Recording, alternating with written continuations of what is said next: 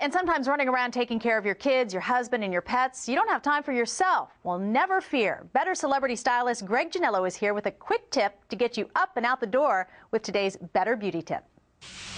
All right, in a pinch, your boss just called you, said you have a really big cocktail party to go to tonight, but you didn't wash your hair, so you have a little bit of grease on the roots. You don't want to be seen like that. What do? Okay, maybe you have a little bit of pressed powder in your bag, which gets away shine from the face, but it also works on the roots. Just dab a little bit anywhere you see a little bit shine, and then all of a sudden you have a fresh dew. That's your tip of the day.